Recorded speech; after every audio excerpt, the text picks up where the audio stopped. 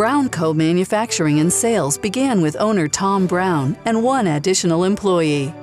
Officially opening for business in 2012, the company manufactures and provides steel products for the highway paving and bridge industry.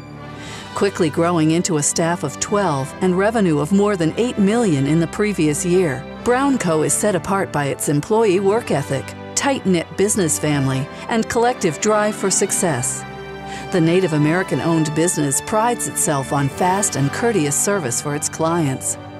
Not without the typical obstacles and challenges of introducing a startup business into the market, BrownCo is grateful for the support that it has received from DBE Regulatory Services, City of Tulsa Bridge Program, and the MBDA Business Center. We are pleased to recognize BrownCo Manufacturing and Sales as Rising Star Firm of the Year.